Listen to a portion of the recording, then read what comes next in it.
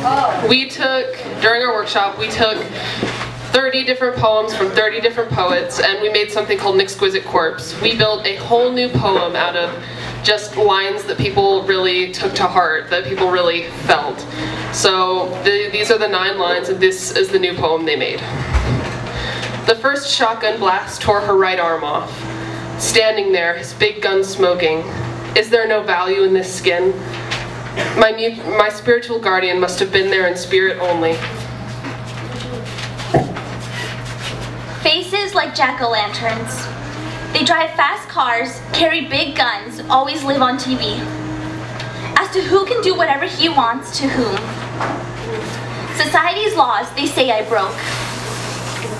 Yeah, they protecting us, but we the only ones going to jail. Thank you.